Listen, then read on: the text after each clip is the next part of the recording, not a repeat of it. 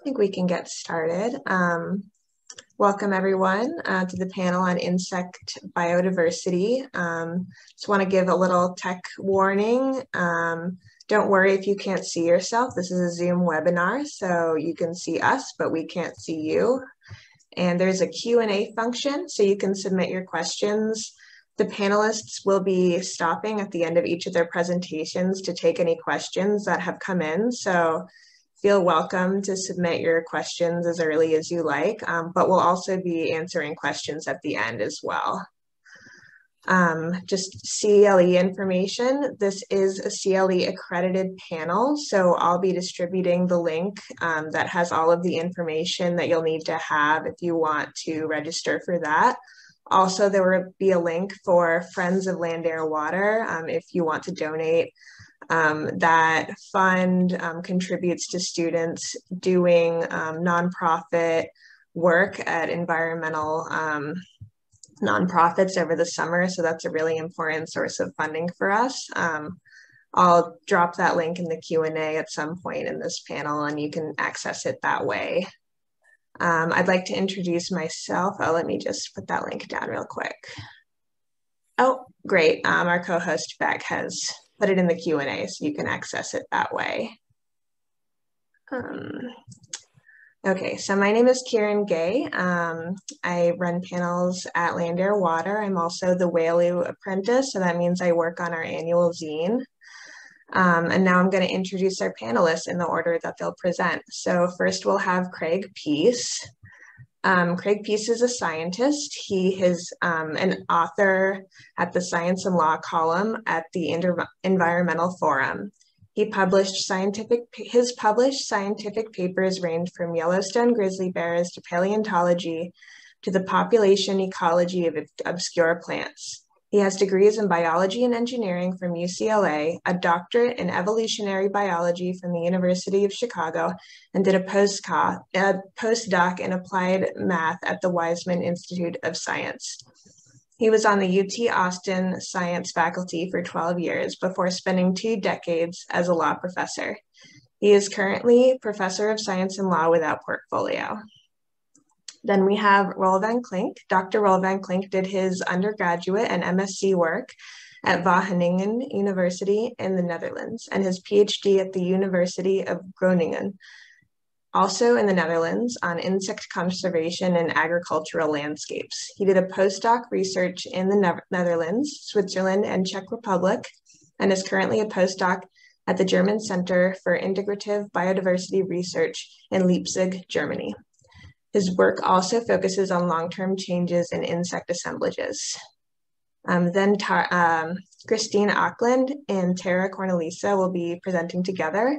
Kristine Akland is a staff attorney at the Center for Biological Diversity's Endangered Species Program, where she works to defend the Endangered Species Act and protect species from extinction. Kristine got her undergraduate degree in biology from Northern Arizona University and her law degree from the University of Montana.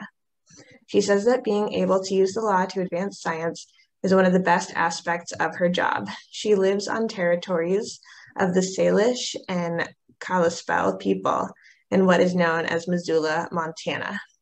And Tara Cornelisse is a senior scientist at the Endangered Species Program at the Center for Biological Diversity, where she spearheads the Saving the Insects campaign.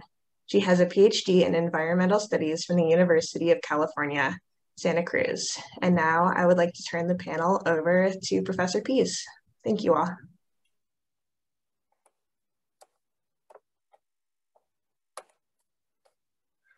Welcome. Can everybody hear me and see me okay? Welcome.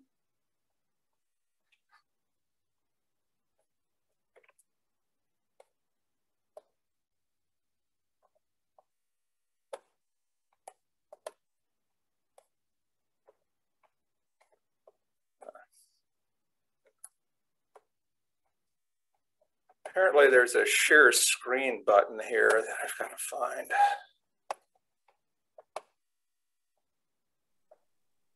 It might be at the bottom of your Zoom application.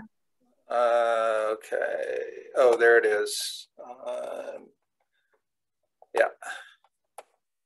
Okay.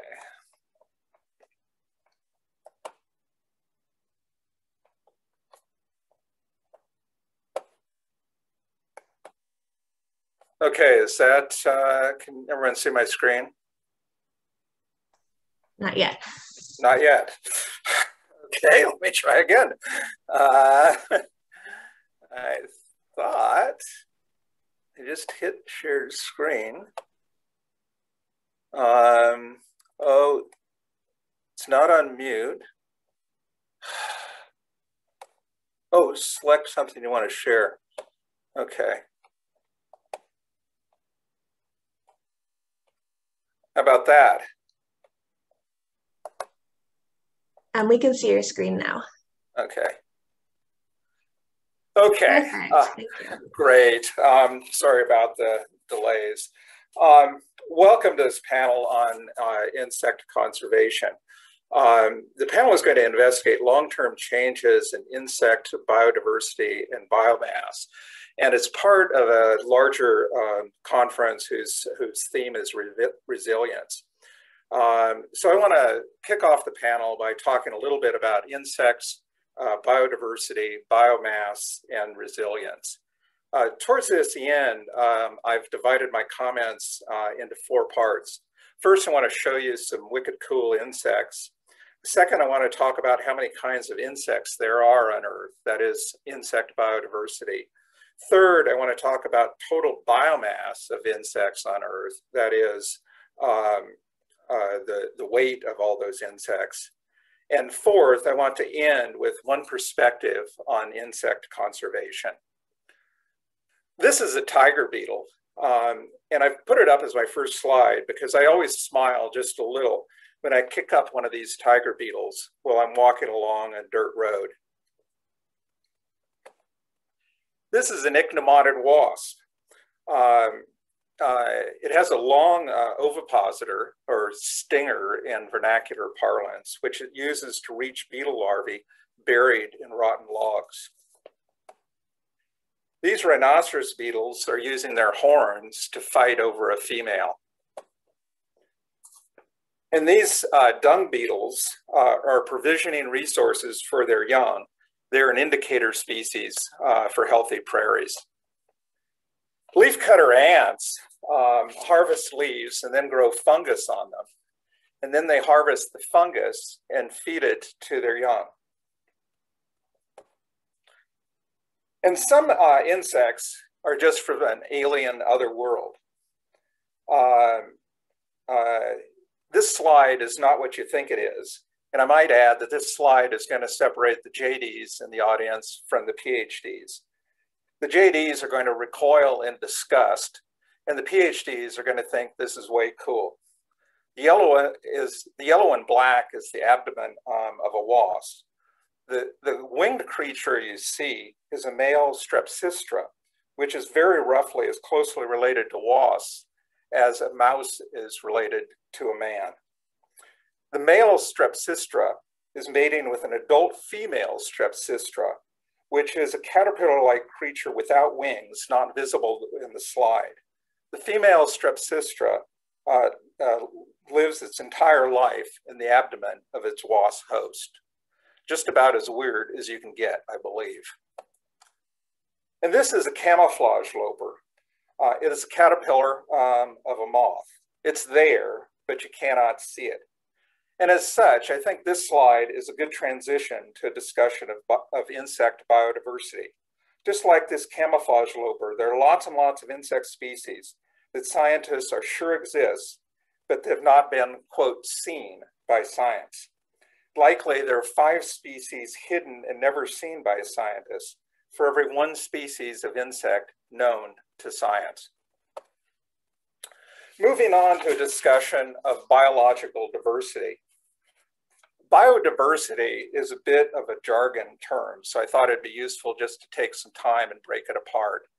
Bio means biological, or having to do with life, and diversity means number of different kinds. So insect biodiversity then means number of different kinds of insects.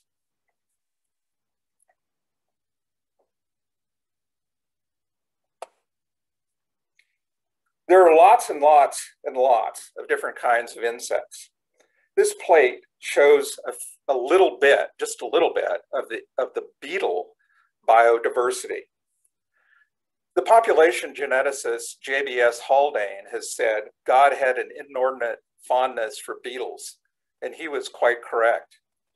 The fly biologist Art Borkins has said it is difficult to relate to non-specialists just how vast our ignorance of insect biodiversity truly is, and he was also quite correct.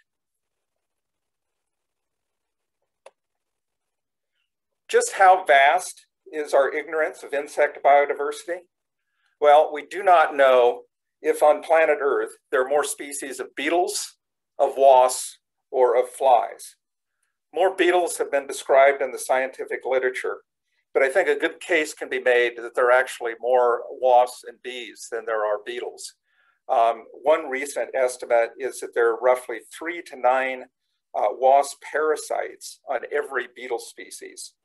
And a decent case can be made that there are actually more flies than wasps.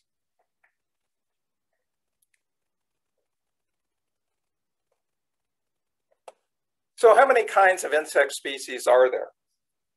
Well, we know essentially all bird species. There are about 10,000 bird species on planet Earth. And essentially all of them have been seen and studied by scientists.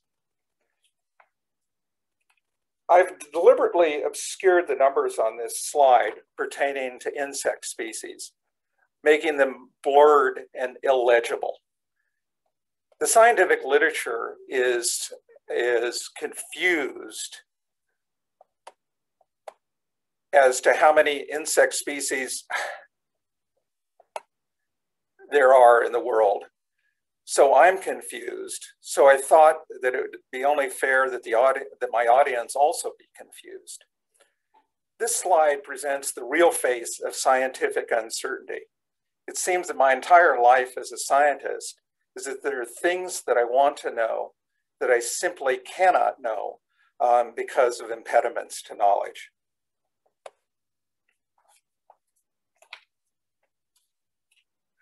Very roughly, there are 1 million species of insects described in the scientific literature.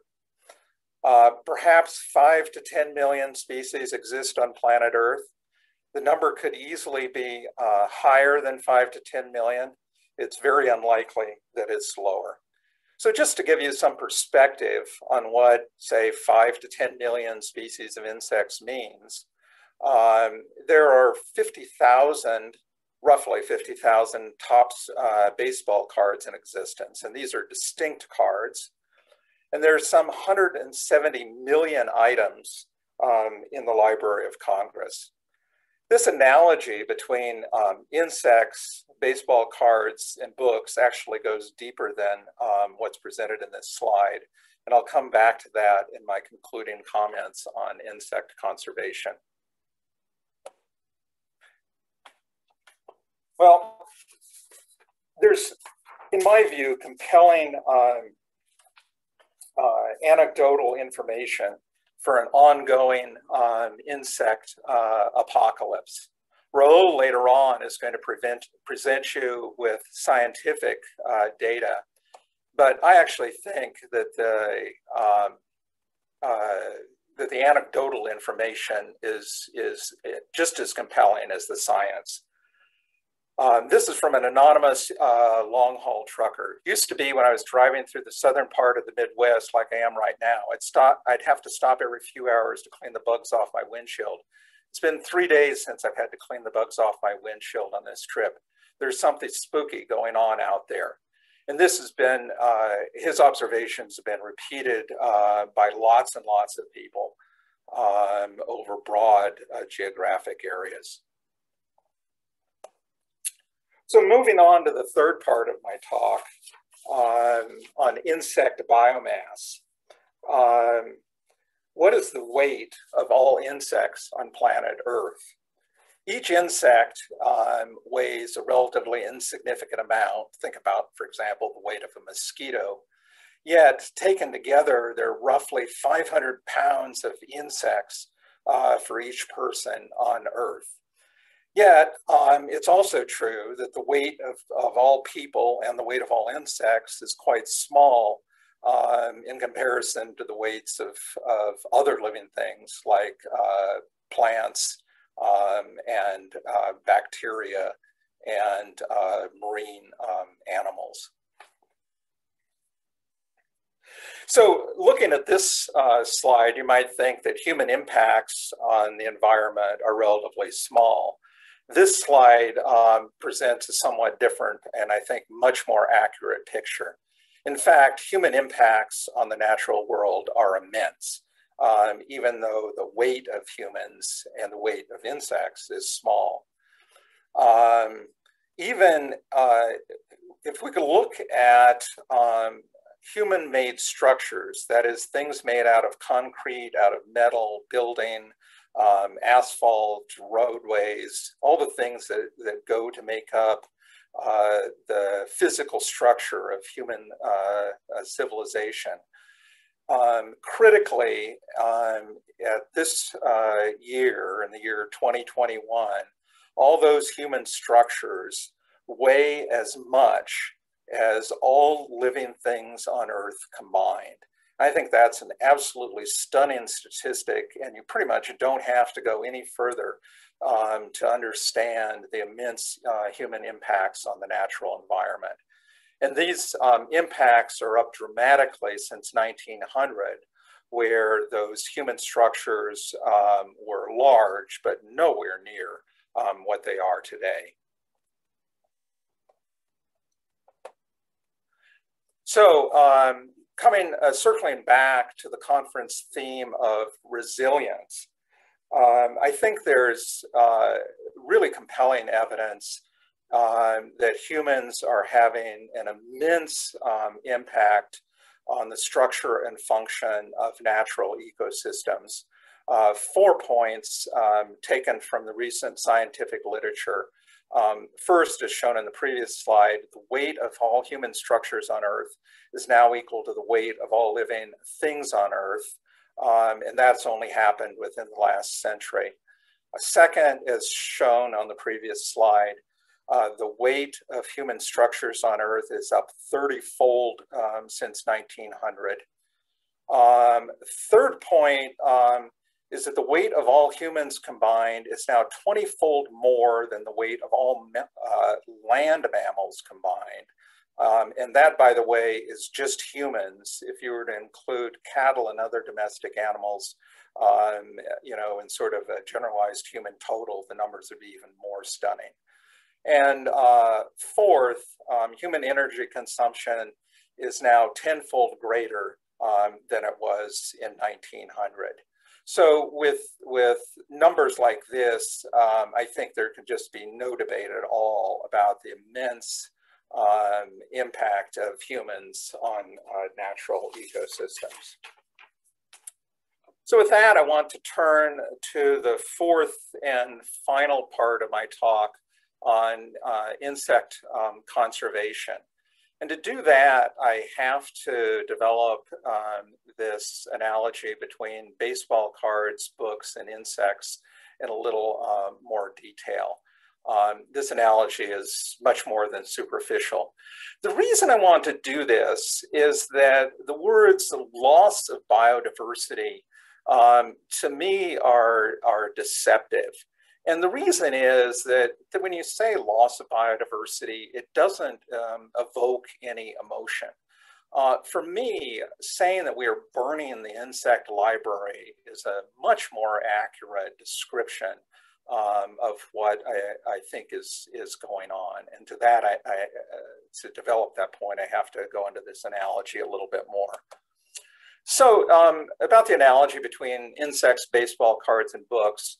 Well, some books are quite common, others are rare. So too with baseball cards, and so too with insects. There are multiple copies of each book, And so too, there are multiple copies of each distinct baseball card, and there are multiple copies of each insect. We can copy a baseball card or a book on a photocopy machine, and insects get copied during the process of sexual reproduction. So all these similarities between insects, baseball cards, and books. Also some key differences. We can easily count baseball cards and books. We cannot easily count insects. We know that there's no vault of hidden books in the Library of Congress.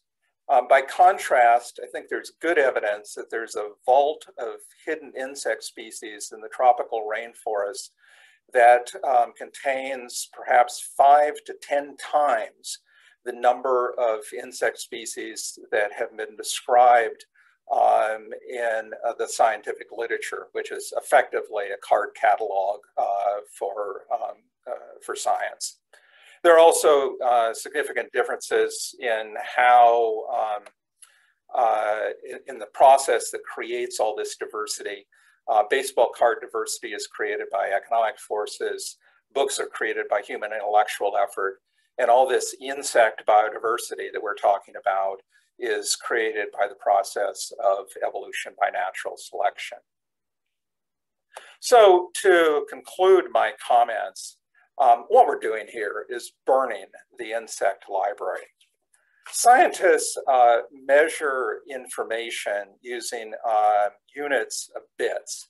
There are about 128 gigabits of information on your cell phone, and that is equal to about 1 trillion bits. And critically, at a fundamental level, the DNA in all of these insect species that we're talking about is just information written in the DNA language, and it's entirely analogous to the English language. And so what we can do is look at the bits of information in all of these insect species that we're losing, and then we can compare it to the bits of information in the Library of Congress. And when I did this calculation, I was rather stunned to see that within an order of magnitude, the bits of information in insect species is equal to the bits of information in the Library of Congress. So if you want one perspective on what's going on, we are burning a cultural resource that, in my view, is equivalent to the Library of Congress. And I would end my talk just with the rhetorical question: what would we give now to have back all of the documents that were formerly present in the Mayan, Greek, and Egyptian libraries, and that are now lost and gone forever? So with that, I'd like to ask for questions, and if there's no questions, turn it over to Roel.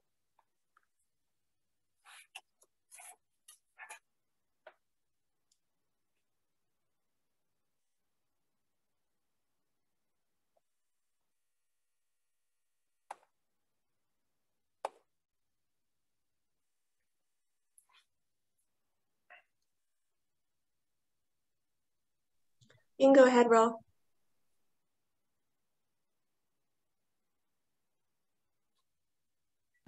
Unmute myself. That's step 1. Step 2 is share screen. And I want to have slideshow. Do it. Yep. Do you see that? Excellent. All right. So thanks, Craige. That was a great introduction. So now let's have a look at how the insects are doing. Now, we've known for a while that insects in many places are not doing particularly well. And here you see some examples from the scientific literature.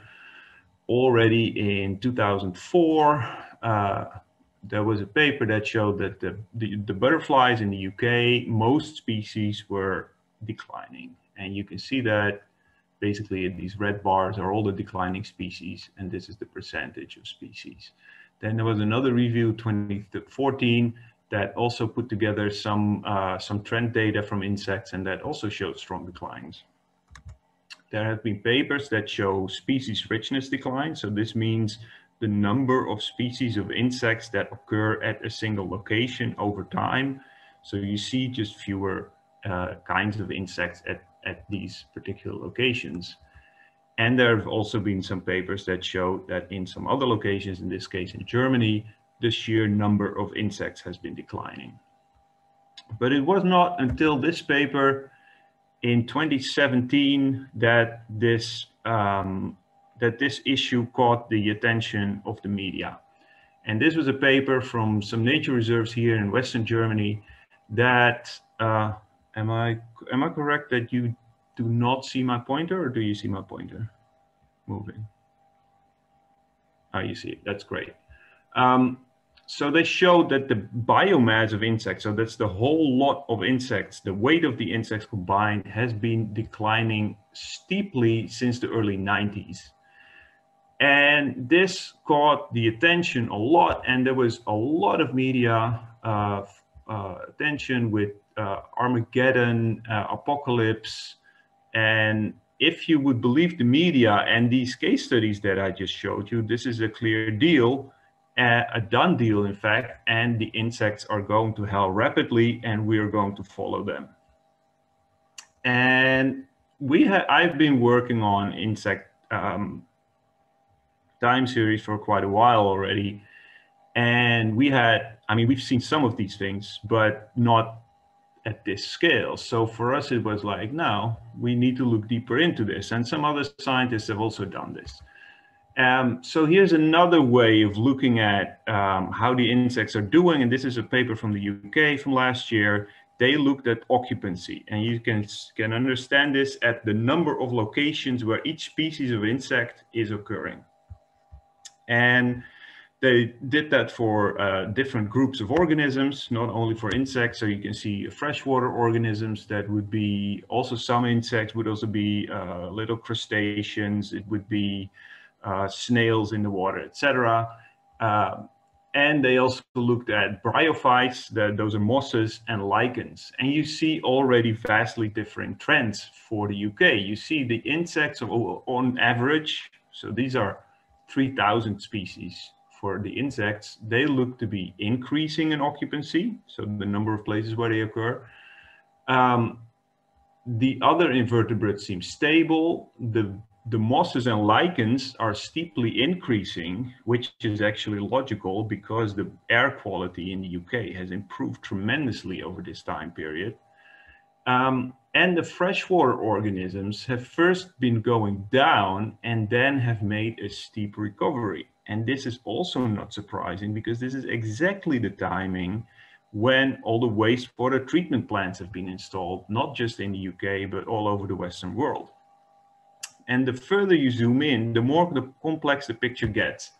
So here they make a comparison between species that are widespread and common in red and the rare species in blue. And you see already some differences developing. And the further you go down in the different groups, the more complex the picture gets. So here they compare within groups of organisms. So for example, the beetles, they have different families of beetles. Like ladybirds, weevils, you may know, and some of them show completely different trends than the other. And so there are very, very different trends starting to develop here the further you dig in. And this picture is becoming more and more clear that it is not as simple as many people think. And here's another paper that actually came out yesterday in the journal Science. And they looked at butterflies in the Western US, 3 different data sets and many different species. And they looked at how are these species doing. And there you see what fascinates me is that all these different data sets that are collected in vastly different ways all show the same kind of pattern that the majority of the species are declining, but you can also see that there's still some species that are actually increasing. So here to the right of the zero, those are the increasing species, and to the left are the declining species. What's even more interesting is that along the coast, almost all the species are doing bad, but at some places, especially here in the mountains, so here's Colorado, lots of species are actually increasing. And then they try to analyze what is causing this. And to them, it seems that the bigger the difference between the warming in summer and fall, the more likely it is that the butterflies are declining. So if it gets warmer in fall, you're going to have more declines for butterflies, and that is probably what is especially happening here along the coast. So again, a very complex picture. And now we're going to get to my own work, where we were interested in the total number of insects. And you can imagine that this is not done very often, and we had to take very variable data sources, but basically we took everything where people have been measuring the number of insects for over 10 years. And first we see, where does the data come from and how long have they been measuring? And you will not be surprised that the vast majority of the data that we found are from Europe, especially Western Europe, but also some in Eastern Europe, and quite some from Russia and the US. All not surprising. What is fascinating though is that the longest time series, so where they started the earliest, are from somewhere in Russia and Kazakhstan, where they started catching insects and measuring their biomass in 1925. So you see also that in Western Asia, in Eastern Asia, there's more and more of these data becoming available. So we, of course, wanted to look how are the insects doing at all of these different places. And what you then see when you do that is that it's the same mess. So for the terrestrial insects, that's the ones that are living on land, you see that it's a bit of a mess, but overall you see quite some red dots, which means that the insects are going down at these places. If you look at the freshwater insects, so those would be species like dragonflies, but also mosquitoes and midges, all that kind of stuff, you see that the map looks a little bit different and there's a bit more blue. So that means that there could be more increasing species or more locations where the insects are increasing. And that is indeed what you find when you put all of this together into a model. And this is a similar graph. You see here the mean estimate of all the locations. And if it's to the right of the zero, then they're increasing. If it's to the left, they're they're declining. And you see here the terrestrial are indeed declining and the freshwater are increasing. You see here the amount of data that is underlying each of these estimates. And we see that this pattern is fairly consistent over the world. It's just that the more data we have, the clearer the pattern. So we see, of course, most data comes from Europe and North America, and it shows the same trend and the same for the decline for the terrestrial insects. If we zoom in a little bit more, we see again more variation. And what is interesting here is that the declines are steepest in Germany, the American West, and the American Midwest. And what is even more interesting is that also for the freshwater insects, we do see a decline in the US Midwest, whereas the only real significant increases, so the further you are from this line and the smaller this what we call a credible interval is, the more certain we are that there is actually an increase. And this is what we see in Northern Europe, and that is probably caused by climate change. And we see it in the Western US, also these increases. Now, of course, we're not only interested in what the total number of insects, so the number of individuals are doing, we also want to know what the number of species is doing at these same locations. And that is what we're working on now. And hopefully that's going to be published this year still. And if we make a relationship between the change in the number of individuals. So again, to the right of the zero, those are increases, to the left are declines. And here you see also declines. So in this quadrant, you see declines in richness and in abundance. And in this quadrant, you see increases in both metrics. You see that, especially for the blue ones that are dragging this whole line, if you have a steep increase of abundance, you will probably also have a steep increase in the number of species. And for declines, that goes the same. But you can also see that there's quite some in the middle, the predictability is very poor. So if there's a small change in either richness or abundance, you can actually not be very sure what the other metric is going to be doing. So this is stuff we're working on right now. Of course, we also want to know what is causing these changes. And our first hypothesis was, well, is there a difference between areas that are protected and areas that are not protected? And we tested this, and there you do indeed see that the decline for the terrestrial insects inside protected areas is less steep than outside protected areas. But also for the freshwater, the increase inside the protected areas is less steep than the increase outside the protected areas, which would agree with our hypothesis that this is, at least to some extent, caused by water quality improvement. And of course, in a protected area, you don't generally need water quality improvement. Then we put some maps under that. We got global layers of the change in urban area in all of our locations.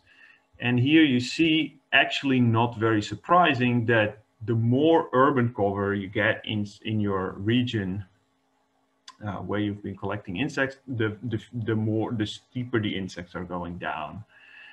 And we had hypothesized to find something similar with agriculture, but we didn't. And in fact, in areas where there is already lots of agriculture, we see that the trends, at least for terrestrial insects, are more stable. So they are declining less when there's a lot of agriculture, and they are declining here more. And that might just be because the areas where there's little crop cover, there's probably a lot of city.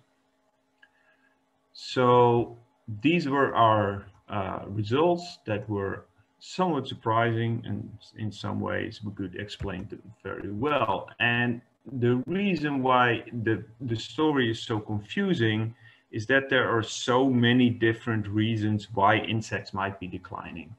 It can go from climate change, invasive species, pollution, to just habitat destruction. And all of these different drivers will have different effects on different kinds of insects. And therefore, it makes it an extremely difficult question and extremely difficult to find solutions, especially considering that we have, as you just heard, more than 1 million species of insects and several million that we don't even know. So I will conclude with a few take-home messages. Yes, many insect species are declining, and there are many causes for this. But if you improve the conditions at the location where the insects are living, they can recover quite rapidly. And we know almost nothing about most of the insect species on Earth. And with that, I need to acknowledge our funding and all the people who made data available to us. And I want to thank you for your attention, and I will take questions now.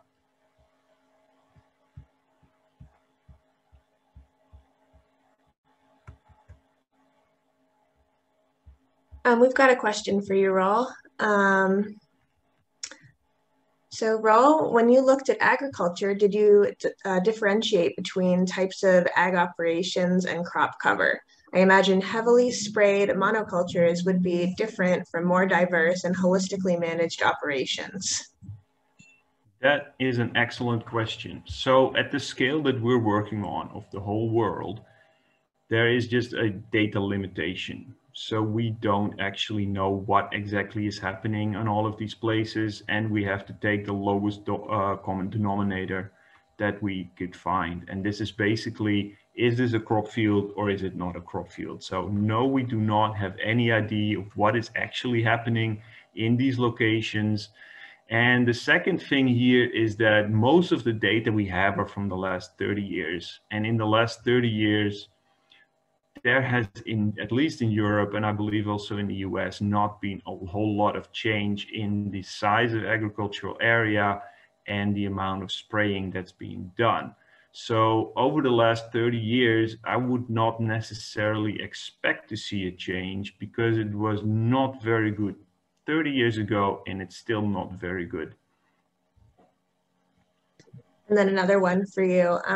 Have you got information on the impact of GMO agriculture versus non-GMO? No. The other problem that we face is that these areas, these heavily agricultural areas, but also very highly urbanized areas, are rarely measured, especially historically. We also almost have no information from areas that have been converted. So we have nothing from a pristine tropical rainforest that is then being cut down and turned into let's say a crop field or a beef farm. And so this is what we call the parking lot effect. Once something like this happens, we don't have any data anymore from areas like this. So yeah, absolutely underrepresented in all kinds of ways. If I could expand just a bit on Roel's comments on that. There is a certain amount of data from limited sites that are being farmed in a somewhat more sustainable manner than monocultures. So I know, for example, on Joel Salatin's polyphyous farm in Virginia, there have been studies done on bumblebee diversity on that particular site, you know, showing that they've got a very significant fraction of the total bumblebee diversity in the entire state present there. So, you know, one of the problems we've got is that when you try to aggregate, like Roel has you know, really made the effort to do and got some, you know, amazing results, you often can't do it because you don't have enough data sets, but there are these data sets out there which I think are pointing to pretty dramatic positive impacts of these sustainable farming practices.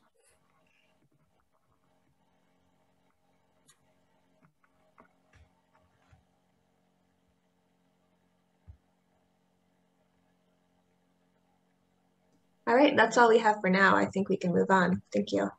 Excellent. Great. Then I will turn over to Tara and Kristine, who will tell us about the solutions to the problems, I hope.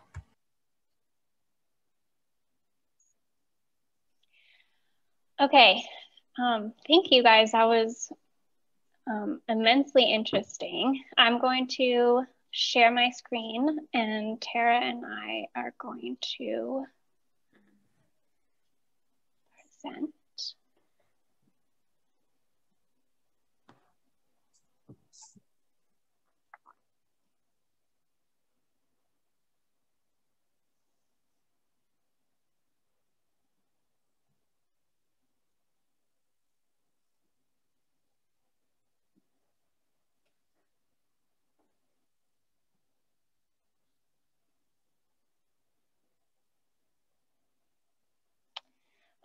Tara, it's not letting me do it. Would you mind sharing it? I'm sorry. Sure. It never works for me when I have my external monitor, so I'm gonna unplug this. Ugh. That will work. Oh wait, looks like it might work now. Oh, okay. Oh yeah, perfect. Okay. Great. Sorry. All right. Okay, great. So I think I will kick us off here. So excellent. Well, thank you, Roel and Craige, for laying out those bigger picture issues. So Kristine and I, as Kara mentioned in the beginning, work at the Center for Biological Diversity. I'm a scientist there, and Kristine is an attorney. And we've focused mostly on using the Endangered Species Act to conserve species and also insects. So we're going to kind of focus on that today, also because this is the law conference. It's a great tool legally for us to use for conserving species at least in the United States. So here's kind of our contact information. Sorry. And my Twitter handle there in case you're interested. All right. So this is kind of what our roadmap is for what we're going to talk about today. Basically, why the ESA? Why is the Endangered Species Act a useful tool to combat, or a part of the toolbox, I guess you could say, to combat insect declines, to begin to do that. And then how the ESA works, how exactly the petitioning process works and the legal process works. Kristine will cover most of that. And then I'll jump back in with some specific examples of insect species that I've petitioned for thus far, and kind of, or others have petitioned for as well, and kind of where those are at and how that's going, and how, you know, you've heard from Craige and Roel that we are, you know, definitely lacking in data in many instances, from threats, you know, to agriculture, to also specific ranges and information about species. So I'll mention that as well, and you'll see in the examples some of the best ones that we have, basically. And then finally, we'll kind of jump back to Kristine to talk a little bit more about some roadblocks to listing species under the ESA, particularly a specific issue under there. And I will provide some examples of where, if that was not the case, it could be helpful to protect insects. All right. So just to kind of give an overview of how the Endangered Species Act fits in with general insect conservation. This is a figure from a paper called International Scientists Formulate a Roadmap for Insect Conservation and Recovery. And I was lucky to be a part of this paper. And in this figure, you can kind of see here, we created these what we called no regret solutions. So as Roel mentioned, you know, the story is nuanced. And so some people have said, well, you know, we need more information before we can do something. But really clearly, we've seen, you know, declines, as Craige and Roel mentioned, where we know we need to do something, you know, to reverse this loss of biodiversity. And in this sort of wheel here, there are many different types of solutions that we considered, you know, no regret, basically, like we can start them now, we should be doing them now, to try to increase insect biodiversity and prevent the losses. You know, from increasing landscape heterogeneity, which means basically making lots of different habitats in agriculture, reducing pollution, as we saw, is important for freshwater diversity of insects, education and awareness, such as doing, you know, panels like this, restoration. And then Kristine, if you could click one more time, I have a couple animations on this slide. There we go. And then this one is the one sort of where the Endangered Species Act intersects with the insect conservation. So specifically focusing on some specific threatened species and how we can conserve those. Hopefully those kind of become umbrella species, meaning that they will protect other species as well. And then also, there we go. Yeah, the other component of this is to prioritize data gathering and assessment of insects. As we mentioned, you know, there's just lack of data and lack of information, and we just need more. And so, but however, we can still, you know, do conservation actions. But the petitioning process, you know, requires, as you'll see in a moment, to collect a lot of information about species. And so it also helps us with this prioritization of doing assessments. All right. Yeah, and so really the best tool we have that combines conservation with policy and science is the Endangered Species Act. And really looking at the Endangered Species Act now, we really have to consider it as a gift from Congress. I mean, there is no way that such an expansive and powerful and useful act would ever be enacted in our political landscape now.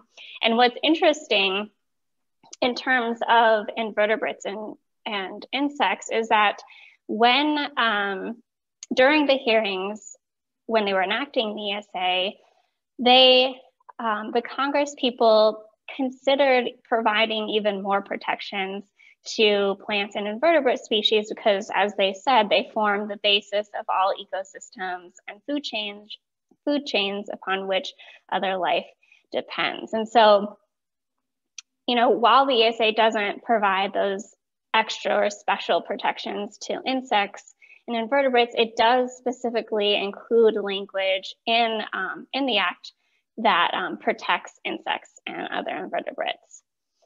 And most importantly is that decisions made for species under the Act must be based on best available scientific information.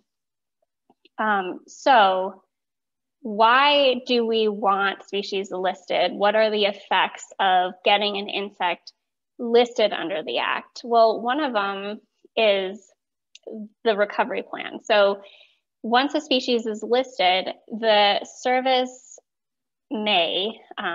should come up with a recovery plan, which must contain objective measurable criteria based on best available science that, when implemented, will result in the recovery or the delisting of species. Another benefit is Section 7 consultation, which means that when there's a federal agency action, that federal agency has to consult with the expert agency, the Fish and Wildlife Service or the National Marine Fisheries Service, to determine whether that action jeopardizes the continued existence of that species or adversely modifies critical habitat of that species or results in a take of that species. And take right now, that brings us to Section 9, so Section 9 prohibits take of listed species. And this is an interesting area right now for a couple of reasons. Well, so first, take protections aren't equal for endangered versus threatened species. So under the Act, an endangered species is protected from all take. So all take, whether purposeful or incidental. And when I say take, just for all the non-legal people out there, that is defined as harassing, harming, killing, hunting, shooting, wounding, or trapping, really anything that hurts the species. So endangered species are protected against all types of take, incidental or purposeful. But the Act's language doesn't specifically provide for protections against incidental take for threatened species. It says, and this is Section 4, that unless the service can specifically provide for incidental take for threatened species for a specific species. But when they were enacting the ESA, the service recognized that, you know, maybe threatened and endangered species should both be protected against incidental take. And so what they did was enacted what we call a blanket 4D rule. So that meant that regardless of whether the species was threatened or endangered, incidental take was prohibited. And so that was great for a long time. But then in 2019, the Trump administration decided to just completely remove this blanket 4D rule, which meant that any species listed as threatened from that time on wasn't automatically protected against incidental take, and was only protected against incidental take if the service, you know, enacted that a species-specific incidental take prohibition. So what we can expect to see, and what we're already seeing now, is the service listing species as threatened when maybe really they should be endangered, more of that.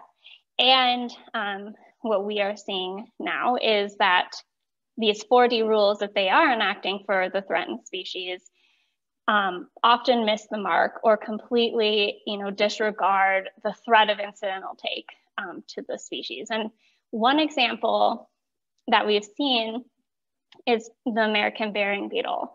So this beetle is extremely interesting. And I'm going to try to describe the characteristics of this beetle, but my co-panelists will probably be better at it. So if you guys have anything you want to add while I'm describing this, please do so. So the American burying beetle is mostly found in the Midwest and with one population in New England. And it's mostly lives in grasslands and prairies. And it's interesting because it finds its mate, and then together they find carrion or a dead animal, and usually like a squirrel or a small bird.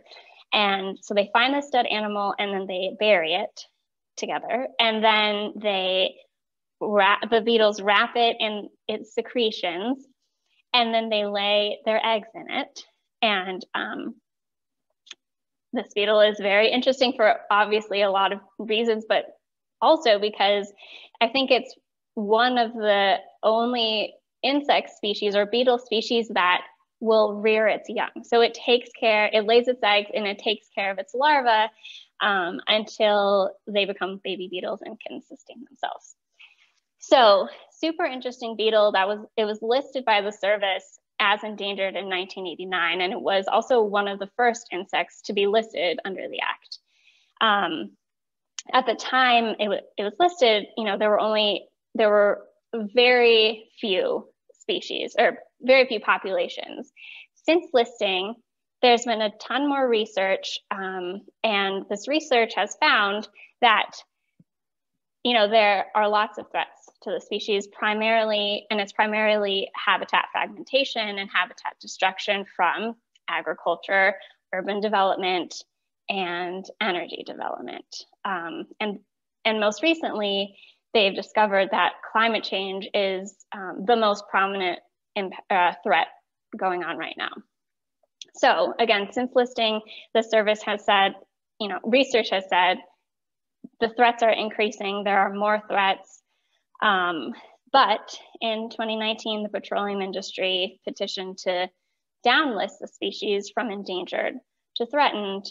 And that's because the beetle population in its southern range is on prime oil and gas development land. And so unsurprisingly, the Trump administration did reclassify the American burying beetle as threatened, and the 4D rule that they provided completely misses the mark. There's no protection to the beetles or habitat destruction in the one area that oil and gas development will almost certainly occur. So another part of some sketchy business that the service is doing in terms of insects and other species, including the American burying beetle, is that they're really stretching the definition of threatened. And so an endangered is defined as a species that's in danger of extinction throughout all or significant portion of its range. Threatened is defined as a species that's likely to become endangered in the foreseeable future. And so threatened then means a species is likely to become in danger of extinction in the foreseeable future.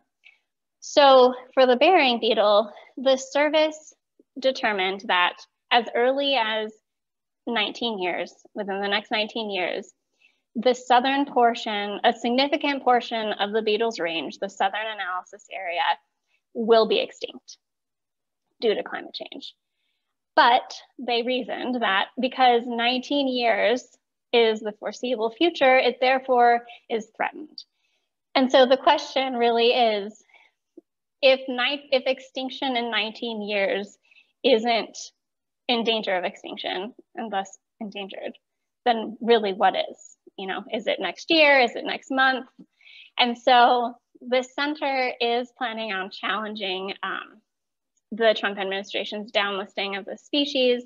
We sent a notice of intent to sue and are expecting to file a complaint soon. So now that we know what what the benefits are and some issues we're facing once a species is listed. Tara's gonna explain the process of actually getting a species listed under the Act. You're muted, Tara. Thank you very much. Great, thanks, Kristine. Yeah, so typically, so the Act was meant so that, you know, the Fish and Wildlife Service or the National Marine Fisheries Service could list species without necessarily having the petitions. They could do them themselves when they knew that there were species that were endangered or threatened. However, kind of over recent-ish years, the vast majority of species that get listed are because of petitions, and petitions come from scientists, from private people, from NGOs like us. And so that's kind of what's the sort of the norm now. The issue is that petitions require a lot of work and a lot of information, and particularly they require historic and current range data and or population trends. Both is better, but you definitely need to show that there was a significant reduction in range and or a significant reduction in population, which is very difficult for insect species. We don't have a lot of that information. And so it's already kind of a high bar to reach.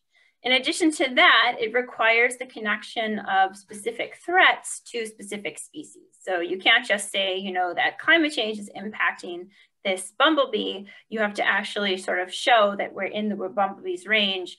There has already been changes such as drought in the California, you know, in the Western US, which is pretty easy to show, especially in you know, the last decade or so. And connect it directly to that species range, as well as pesticide use in that area where the species is, or grazing or invasive species. So it really needs to be specific. In particular, if you go to the next slide, there are 5 categories of threats that you need to touch on in the petition process. So the first one is kind of an overarching sort of habitat loss, modification or curtailment of habitat or range. So that one is a little bit, can be easier. Sometimes it's a little vague, like urbanization obviously is an impact, but how do you prove that urbanization is a threat to a certain species? It's not easy. Overutilization is one that sometimes actually does impact insects, particularly pretty tiger beetles or butterflies that people like to collect. So that could potentially also be an issue. Disease or predation. That one tends to be more of an issue when a certain disease is created by human actions, such as honeybees carrying diseases to native bees. Inadequacy of existing regulatory mechanisms. So basically what that means is that you need to show that there isn't a current law or regulation that protects that species particularly. So sometimes if a species would be listed under a state Endangered Species Act, that could potentially be a regulatory mechanism. Although in the United States, California really is the only state that has a kind of an Endangered Species Act that's equivalent to the federal one. And then finally, any other factors that contribute to their decline. And this is sort of where climate change or invasive species impacts that don't fit in the habitat threat will tend to go. And again, it's difficult to connect these specific threats to insect species. All right, so give it back to Kristine to talk about sort of what happens after you do submit a petition, and then I'll give you guys some examples. Yeah, so the ESA provides strict deadlines that the service has to meet when they're reviewing or when they receive a petition from anyone. So the first deadline is the 90-day deadline, which is just the service making a determination regarding whether the listing petition presents scientific information that indicates that the petition, that listing the species may be warranted. And then the second deadline is the 12-month finding, which has to be done 12 months, again, from the receipt of the petition. And that is a determination regarding whether listing may be warranted or warranted but precluded or not warranted. And this is a nice little graphic from the Fish and Wildlife Service's site. After the service, if the service determines that listing is warranted, then they publish a proposed rule that people can comment on, and then they announce and publish the final rule. And so the language of the ESA regarding these deadlines is unambiguous and very, it's strict. But regardless of that, the service often will fail to meet those deadlines. And when we're talking about failure to meet these deadlines, we're talking like failure in the order of hundreds and hundreds of species. And so, we're really left with one choice, and that's to file these deadline suits, because otherwise, these species that some of them are quite literally on the verge of extinction are just waiting forever for the service to make a determination. And so we file these deadline suits, and it holds the service's feet to the fire. And the goal of them really is just for the service to come up with what we call a work plan. And that is where the service lists all the species, where we list all the species that are awaiting 12-month findings or determinations. And then the service, comes up with a deadline, an approximate deadline for when they will make that determination for that specific species. So for example, the center initiated a deadline suit, which resulted in a 2016 work plan. And that suit involved over 550 species, a lot of them insects.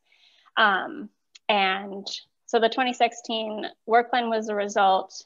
Unfortunately, the service has not complied with some of those deadlines, and so litigation is another option there. This year, we've worked on a lot of deadline suits as well, and Tara has some interesting insects that were involved in that suit. Yeah, thanks, Kristine. Right, so, on average, I think it takes about 12 years from petition to get a species listed, which is quite a long time. So doing these deadline suits, we can try to advance a little bit and have some kind of creation of a triage, right? And so here's an example of a petition of a native bee. This is a Mojave poppy bee, and it's specialized on bear poppies, and here it is on the Las Vegas bear poppy. This is one of the species that we had, enough information. There's been some recent science on it, some recent work to actually warrant a petition. And right now it's only found in about 7 locations in Las Vegas, and where those yellow triangles are. It's gone from sort of the rest of Nevada, which, is, for those of you not familiar with that, it's kind of like right in this part. There's been some recent surveys in Utah, and you can't quite see this whole map, but basically we're pretty sure it's extinct in Utah, which is unfortunate because it actually was a specialist pollinator on another endangered plant there, the bear claw poppy. And then in California, recent general bee surveys have not found it. So it's not doing well. It's only really found sort of in this BLM area, and National Park Service area up here along Lake Mead. It's threatened by urbanization. It's close to Las Vegas, right? So urbanization is a big issue. It's also threatened by gypsum mining, off-road vehicles, and some grazing as well. And so this one is on our deadline suit to get the Fish and Wildlife Service to act on. And you can go to the next one. Thanks. Another native bee is the Gulf Coast solitary bee. It's specialized on this plant, the honeycomb head, it's called, this plant. And it is found in the Gulf Coast, really close to the shoreline. So you can imagine it's extremely threatened by climate change. So this is another issue with the foreseeable future. The Fish and Wildlife Service has put this one kind of lower on the totem pole in terms of its threatened issues, which is unfortunate because there's a lot of development also that happens in its beachfront habitat. So this is also part of our deadline suit. Okay, switching from bees, we have a beetle. The Bethany Beach firefly is also part of our deadline suit. This is one of the most rare fireflies that we know of, at least in the United States. It's specialist on freshwater swales in Delaware. you can kind of see a few places that it's actually been sort of found. Luckily, it's kind of in a couple state parks. However, wherever it's found, its abundances are very low, you know, from like very few individuals. Unfortunately, one of its biggest abundance areas is being developed into housing. So we kind of filed this emergency petition to try to get some mitigation for that. However, the Fish and Wildlife Service haven't acted on this yet. And so again, we're including this one in our deadline suit. And then finally, a petition that I actually did not rate because it was petitioned for back in 2010, I believe. So this one has been 11 years, and this is the Franklin's bumblebee. And the Franklin's bumblebee actually could potentially be extinct now. It hasn't been seen in a few years, even though Fish and Wildlife Service and other agencies and scientists, including myself, I got to go out and look for it as well in the mountains of Southern Oregon. Haven't seen it in several years. So this is kind of a consequence, you know, of waiting for protection. All right, hand it back over to Kristine. Yeah, so the last concept or issue we wanted to talk about was this, the issue of a distinct population segment. And so when Congress was, one of the main motivations that Congress had when enacting the ESA was actually to protect genetic diversity. And I want to share this quote from a chairman discussing the ESA. They said, "From the most narrow possible point of view, it is in the best interest of mankind to minimize losses of genetic variation. The reason is simple: they are potential resources. They are keys to puzzles which we cannot yet solve and may provide answers to questions which we have not yet learned to ask." I just think that's incredible that a Congressperson, you know, said that. And wouldn't it be amazing if all of our Congress people thought the same now? But luckily they did at the time of enacting the ESA, which meant that distinct population segment is included in the definition of species. And that's because, for example, there may be an apparently abundant species that masks or contains a genetic variation, a population of genetic variation of that species that may be threatened or endangered. Or on the other hand, there may be a threatened species that contains a population that's more abundant or that has greater threats that maybe warrants endangered status, qualifying for a different protection. And so that distinct population segment portion of species, the definition of species, really allows us to use the ESA as a more precise tool. So the one bummer about, or unfortunate situation about this distinct population segment is that it only applies to vertebrate species. And while I was looking through the legislative history of the ESA, it was very evident that the definition of species was a very contentious and heated subject. And it seems that by limiting distinct population segments to vertebrate species, it was, you know, a compromise. And it was an unfortunate compromise, as Tara is going to explain. Mm-hmm. Yeah, so I'll give you guys a couple examples of how this issue with distinct population segment is preventing maybe some protection of insects where it could be more clear. So the American bumblebee, it was a very widespread species. As you can see, all those dots, that's where it used to be found. It's very difficult on this map to see sort of the green versus the gray. But the gray is where it's currently found and the green is where it used to be. But my colleague at the center petitioned to list the American bumblebee. And what he did was to create kind of, he colored the states so you can see where it's green and yellow, that's where there's less worry, where it's declined less that we know of. And where it's orange and red, it's much more steep decline. So there's been a 50% kind of overall decline according to the IUCN of this species. Most of it has been east of the Rocky Mountains in the Northeast and the Midwest. So where most of those orange and red states are. The issue with this species is that there is a subspecies, or potentially another species, depending on who you ask, called the Sonoran bumblebee. The Sonoran bumblebee is actually right now considered the same species, so it's lumped in with the American bumblebee. It could be a subspecies, but more genetic information is needed. It's been found to hybridize, so that's probably indicative that it's at least a subspecies, probably the same. So taking both of these together, we have the Sonoran bumblebee, and if you look at the inset map from the Google Maps, that's where the Sonoran portion of the American bumblebee lives.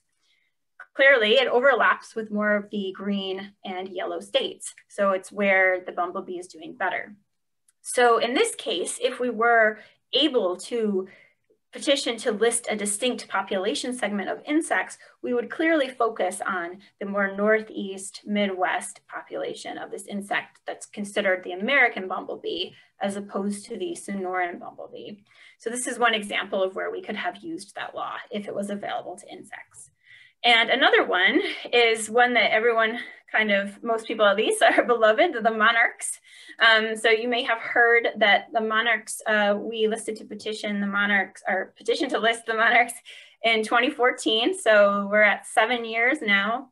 In December of last year, the service decided that the petition was warranted so that the butterfly should be listed, but precluded, which means that it's not a priority. So there's other priorities right now. Some of you may know that the monarch is present in kind of two populations in the United States, in Canada and Mexico. In the East, it's the traditional one that we all kind of learn about growing up, here in the US at least, where you've got the monarch that overwinters in Mexico. They breed right about now, actually. They're starting to come back up. The females will sort of lay eggs the first generation in the southern US and then subsequently go up. And then when they get to like northern US, Canada, that's sort of when in like the fall, September, the super generation is born, and then those adults fly all the way back to Mexico. On the other hand, we have the Western population, and the Western population is one that is found west of the Rockies, and they typically summer and breed throughout Oregon, Nevada, Utah, that area, in California too. And at least historically, they have all overwintered on the coast of California, not in Mexico. So you can see that very clearly here. So with this, monarchs haven't been doing well at all. So if you go to the next one, this is a graph of the Eastern population. Trying to get it to go to the next slide.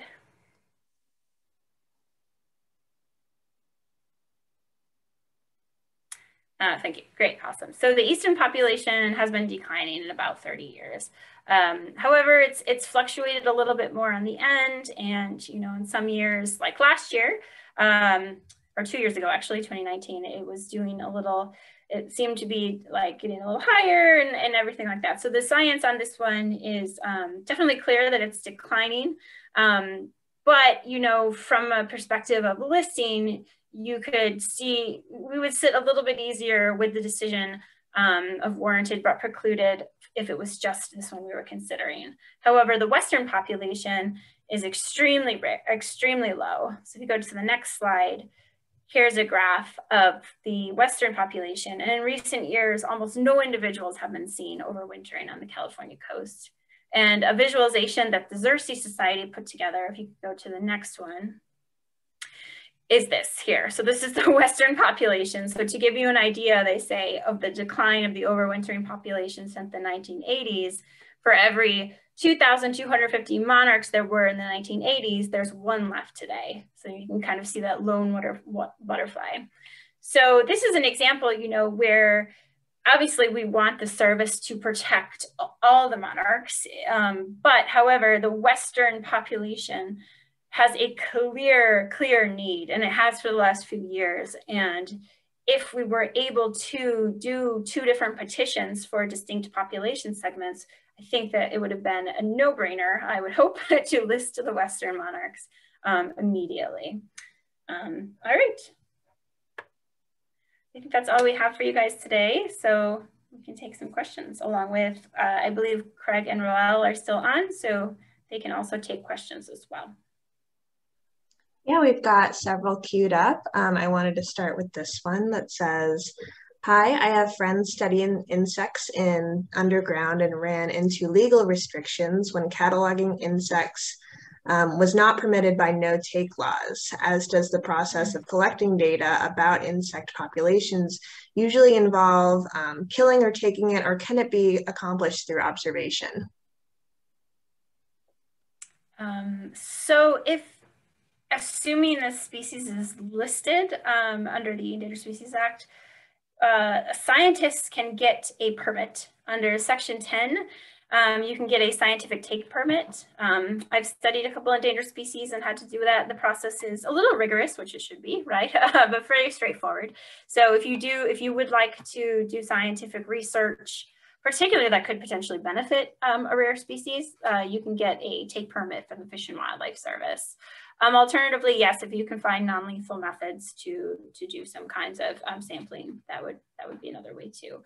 However, if you are doing it in the habitat, especially critical habitat of a listed species, there's still a chance you could potentially harm it. So it would be safer on that regard. And then we've got another question saying, "How do you assess the Department of Agriculture's Vilsack's receptivity to your no regret solutions?" Oh, geez, that's a tough one. That's a good question. I'm not sure. Well, hopefully it'll be very receptive. But I think a lot of these, ideas that we've got, some of them will be under the EPA as opposed to the USDA. But the USDA has sort of this farm bill, and oftentimes our organization and other organizations are trying to get more conservation measures in that farm bill. It can be a very political animal. So hopefully, the new administration will be more receptive to, such as creating what we call CRP land, or Conservation Reserve Program land. So farmers basically can get money to conserve land on their property, which I think is kind of a component of the no regret solutions, like increasing habitat on ag land, as well as restoration and that kind of thing. Cool. I actually got a question for Roel a while back, and I'd like to circle back around to it. A slide showed dark red, a decrease along the west coast of the US, but other data showed an increase in the Western US in general. You might need to share your screen and go back to this figure. I don't remember if these slides were regarding richness versus abundance, or specific to freshwater versus terrestrial. Could you clarify, is the climate along the West Coast unique in this way, or does it relate to more intense urbanization? All right, let's try this. You see my screen?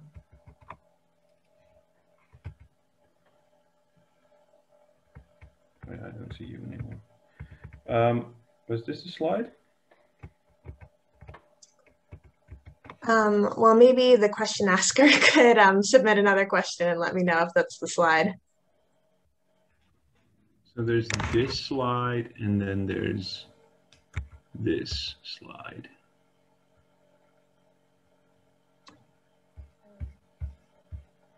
It says dark red, decrease along the West Coast.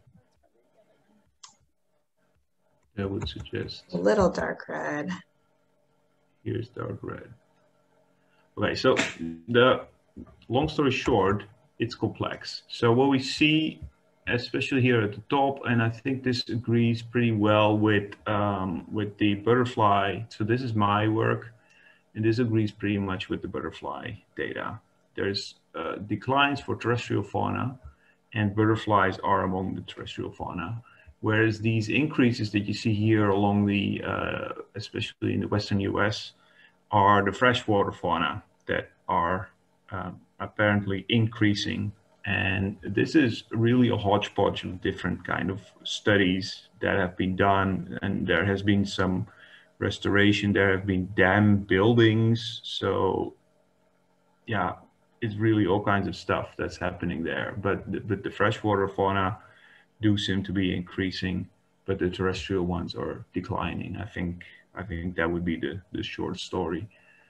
And what was happening with those butterflies, especially along the coast, I'm going to guess that that is indeed climate change, something about the climate, and it might just be what they say is that's the autumn temperatures. It might also be the forest fires, but there are also some pockets, like here in the mountains, where the butterflies seem to be doing fine. And then the question, oh, sorry, that you're continue. finished. Yeah, please. The question asker was also wondering about if the urbanization in those areas is contributing to the numbers. That can absolutely be the case. At the scale that we're working, we don't really know what's happening at individual sites, because the statistics get so complex and so intransparent, actually, that I cannot tell you what is driving the stuff happening at particular sites. Well, thank you. I had a question for Craige Pease that arose. As we humans invade further into the Amazon rainforest, do you think it's likely that we will uncover this vault of insects, and what effect might that have on human life? Will this have an epidemiological consequences? Yeah, so unfortunately, my view is that as humans go deeper into the Amazonian rainforest, and we're already very, very deep, we're not going to uncover this vault of insects. Rather, we're going to destroy the vault before we've ever looked inside it. You know, certainly there are going to be epidemiological consequences of humans invading these new habitats. Just as, you know, one example that I would hold out as sort of a model of the complexity by which these epidemiological harmful effects might occur, look at malaria. And there's some evidence that what happened there is that as Europeans came through Africa, they sort of moved the native indigenous populations up onto hillsides, which and moved where the native indigenous populations were inhabiting. And then as a consequence of that, those populations were more exposed to malaria. So you look at a case like that, and it wasn't really a change in abundance of malaria, but it was rather a change in the landscape, which led to more human, you know, mosquito malaria interactions. So we're going to get lots and lots of that. And just think of that as one example, you know, literally out of millions of insects of what could happen.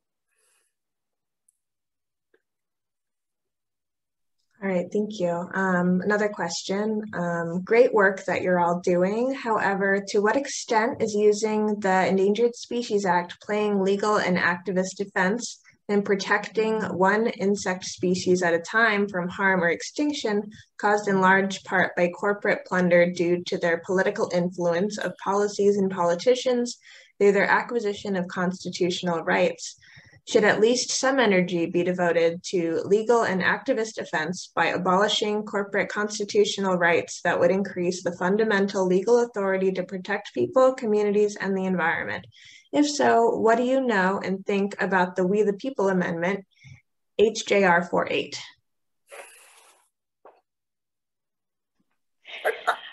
I have some comments on the general. Great. Yeah, go on. Please, Craig, take it away. I have some comments on a general level, not with respect to that particular We the People Amendment. But my comment is that for me, one of the striking points of this panel has been Roel's really interesting observations on how complex the story really is, and all of the issues about the different causes for insect decline and indeed insect increase under different circumstances. And I would contrast that with the discussion about the Endangered Species Act, where I think for me, one of the big takeaways is that it's when you try to protect a species under the Endangered Species Act, it's very specific to that species, and you need to identify very specific causes. And moreover, it's a very intricate scientific and legal playing field. And it seems to me that that all of that suggests that one should be using not only the Endangered Species Act, but the Clean Water Act, the Clean Air Act, climate change policy, and potentially, constitutional amendments. I think Roel's data seem to me to be a strong case for using the Clean Water Act to protect insects. He makes a strong case for using the Clean Air Act to protect lichens and bryophytes. I'm not sure about insects. Clearly, any advance we can make in climate policy is going to have a positive impact on most of these insect species, save for perhaps a few that are up in mountainous areas. So, I think there's really a need here to embrace a full range of legal solutions because there's an extremely broad range of proximate causes of the insect decline that we're dealing with. And the broader the legal tools that we have, the more likely it is that we're going to be able to match the legal tools with the particular problem at hand. That's a great point, Craig. And it's a little complex to be able to say we should use every single law to protect all the insects that need to be protected, because the ESA really is one of the only laws that we have to actually say this species needs protection. The National Forest Management Act requires forest plans, and some forest plans require management indicator species. And so that's another aspect that we can use to help protect species when there's an agency action. But having a species that's listed as endangered really triggers all of those other laws. So for example, we have a listed insect on Forest Service land, and the Forest Service is permitting an aviary to be allowed on that land. Well, we get to use the ESA to ensure that that aviary doesn't adversely affect that population of listed species. We get to use NIFMA, we get to use NEPA. We could maybe use the Clean Water Act, because I actually don't know, because I don't know anything about the Clean Water Act. But being a listed species under the Act really, really helps us use all the other legal tools as well. Yeah, if I could just expand on that a little bit, again, comparing the Endangered Species Act and the Clean Water Act, I think it's a really good point that the Endangered Species Act is very species specific. Once a species is listed under the ESA, there's a number of conservation steps that the service and private parties are required to take, although they might not always do that. But it's very species specific. And I guess what I would say is keep in mind here that there's some, roughly 90,000 species of insects in the United States that are known in the scientific literature, and maybe double that many in the United States that are unknown. And so the Endangered Species Act sort of takes those species and deals with them one at a time. For something like the Clean Water Act, it's not species specific, but what it does is sort of put a bunch of species together, say, well, we've got these aquatic species, we're just going to treat them all as a group. So it's more like a statistical approach to species conservation. And again, I wouldn't argue for one over the other, but I would just say that, you know, they're both useful tools, and that given the number of insect species we've got here and the risks they face, I think we've got to be looking at statistical solutions that go beyond individual species. And again, that's not a criticism of, you know, efforts to protect one species or to use the Endangered Species Act. Yeah, I just want to say, like, definitely that would be the ideal, right? It's kind of very like, that's what we want, right? Obviously, we want to conserve as many species as possible. So if we had a sort of more ecosystem-based approach, or even, you know, water and air-based approach to species conservation, that would be great. However, like the way that things have been implemented, unfortunately, that doesn't often happen on the ground. You know, like Kristine was saying, you know, when they have these management plans or try to meet certain stipulations of the Clean Air Water Act, you know, the species benefit, but mostly it's done, as far as I'm aware, for human health, and less so, right, for actually species. That would be fabulous if it was. And the nice thing about the ESA is that it kind of forces them a little bit to do that with the Section 7, particularly consultations. And if we could get some more concrete either laws or concrete regulations that would require species analysis and actual legal implementation of the solutions, then that would be very good for insect conservation. Yeah. And also, I think, Kristine, it sounded like you said aviary when you were saying that, but she meant apiary, so like having honeybees on public lands. Yeah, sorry, that's exactly what I meant. I'm sorry. Yeah, no problem. Well, thank you all for those answers, and we've got a lot more. Back to the topic of bee diversity, the more the merrier. This question says, I live in the pine forest of Eastern Washington, and as we begin planting gardens, building water retention systems, etc., we want to bring in bee colonies. Is there a risk of threatening local insects by introducing a bee species that might not be native to the area? Yes, absolutely. I just did a panel Wednesday evening, which I think is on YouTube, about impacts of honeybees on native bees. So I'm not sure if the questioner is asking specifically about honeybees, but generally when people say they want to bring in species, that's usually what they mean. There's a couple, I think there's a non-native mason bee also that people tend to use, but there are native mason bees that you can also bring in.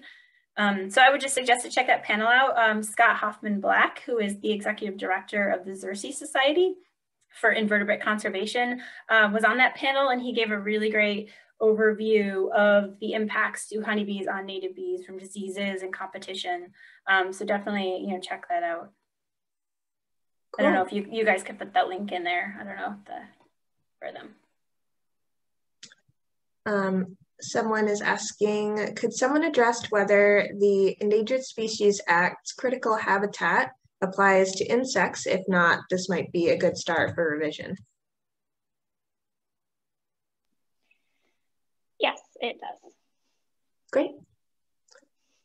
Let's see. Following 2019 regulatory changes to the Endangered Species Act, Section 7 now requires clear and substantial evidence of any negative downstream effects of a federal action seeking to take authorization. How difficult do you think it is for research to meet this burden? Is it a question of data or of legal and political will?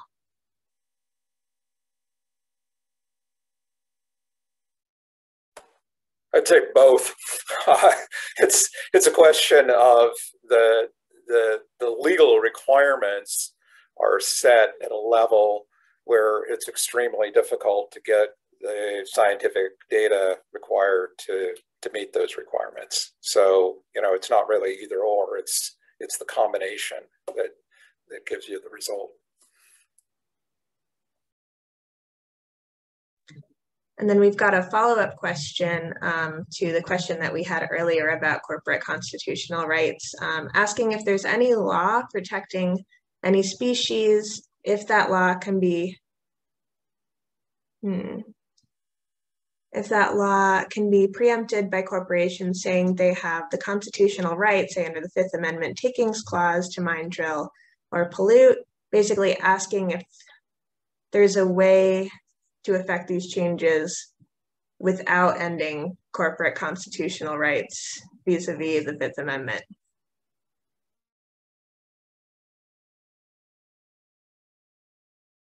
Guess it's a more complicated issue. Yeah, I don't know how to answer that. Okay. I'm just reading these as I go, so apologies if it's out of the field that we're talking about. Let's see. Was the eastern monarch population drop in the late 1990s correlated with a change in environmental conditions, or was there a change in counting methods? Yes, definitely lots of things. Well, environmental conditions for sure. I mean, as climate change has worsened, you know, more severe storms have happened during overwintering periods and when monarchs are migrating. And so, you know, there was one severe ice storm around now in Mexico several years ago that killed something like 30% of the monarchs overwintering. So it's pretty extreme. So that can those things are happening more with climate change. Also, you know, some loss of overwintering habitat. It's also correlated with sort of sites in the Midwest, largely due, you know, potentially to genetically modified organisms, or using sort of like Roundup and that kind of thing to kill off plants that can handle that.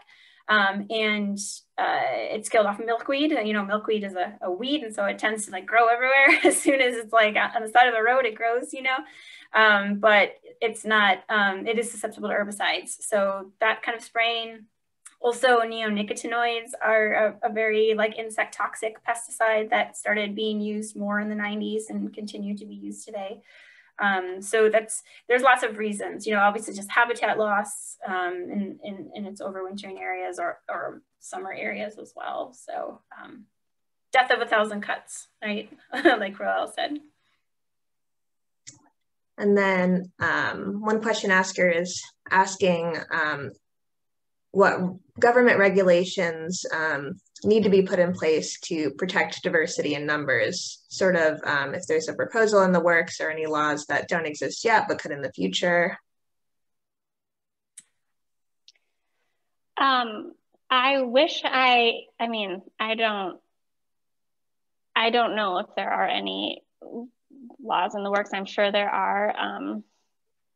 The center has a whole government affairs division. Tara might be able to talk more about this, but I would say with the Trump's rollback of ESA, I think the first step would be to roll that back to protect, you know, incidental take and the foreseeable future issue. And the Trump administration also rolled back the prohibition to consider economic impacts. And so now there's that. So I'd say that would be the first step. Yeah, we're trying also in regards to the ESA to get more funding. You know, it's chronically underfunded, so we're trying to get lots more funding. And then also there's a potential bill in the works coming out to ban neonicotinoids as well as their friends that are similarly toxic to insects. It's called the Saving America's Pollinators Act, which I think would go a long way to at least address that cut in insect declines. And it would also set up what's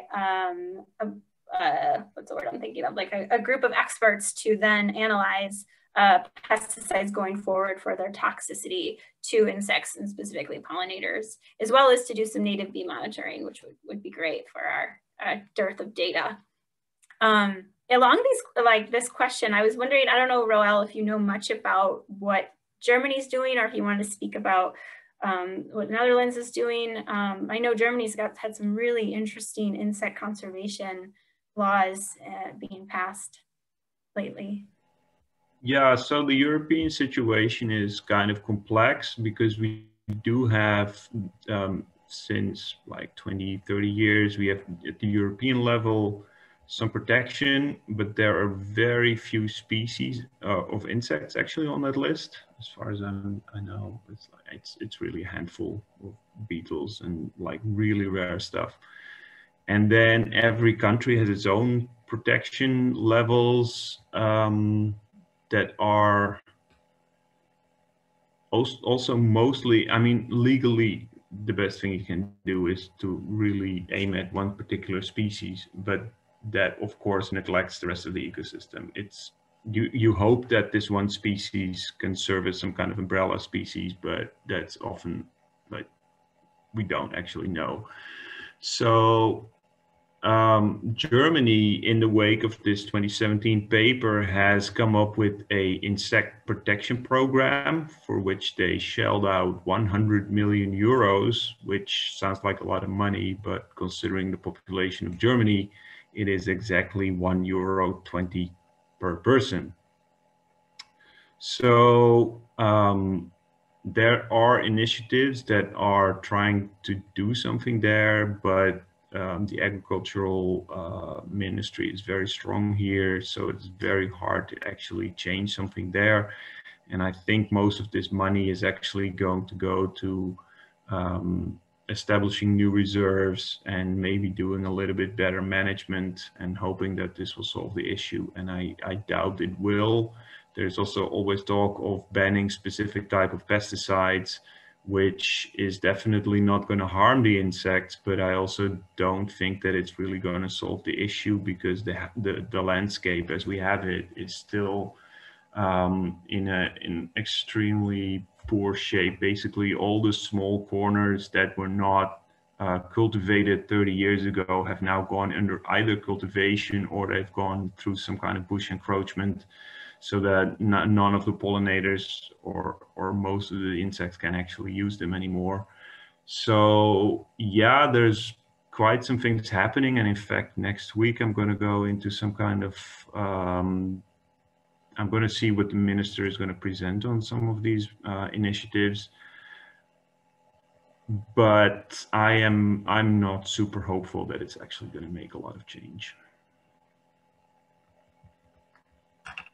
In regards to this question, we did have, this is more of a comment from an attendee saying that the Oregon legislature has SJR 5, which, if they remember correctly, would amend the Oregon Constitution, saying, putting in a right to a healthy environment, preserving natural qualities and nature's rights, which would hopefully be a transformative tool for species and people protection. And just wanted to rally for passage of that. I was wondering if any of you had comments on sort of the effect that similar constitutional amendments in the states or even federally could have, and if that's a good avenue that people should be looking at. Well, I think you can make a general point that, you know, we've got a spectrum of solutions, and at the one end, you know, there's a specificity of the Endangered Species Act, and at the other end, there are, you know, proposed constitutional amendments. And, you know, what I'd say about constitutional amendments that,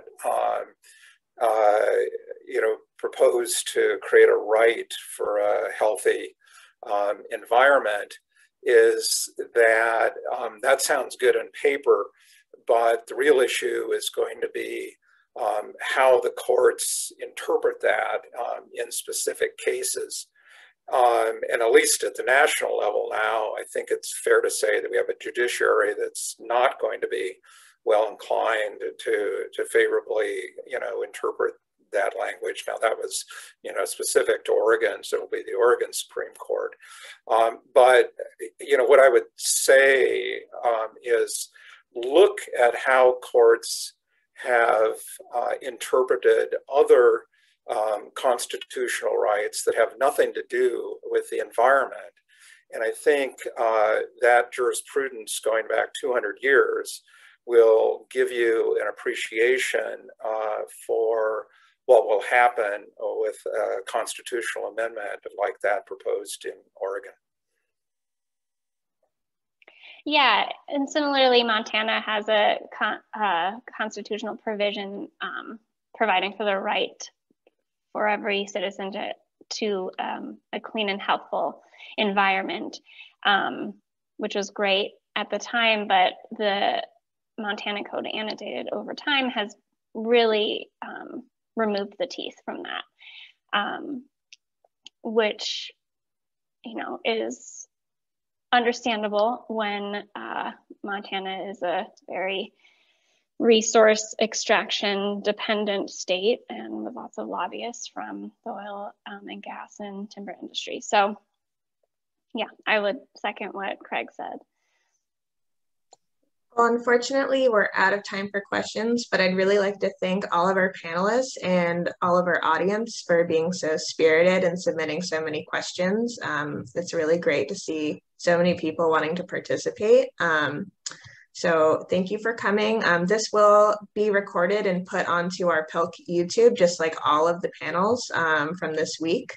So I'd also like to promote the rest of PILC. It's going to be going on through Sunday, so definitely check out our Facebook to see if there are any events that you'd like to attend. And with that, I think we can wrap things up and close out the panel. But once again, thank you all, and I hope you have a great rest of your week. Great.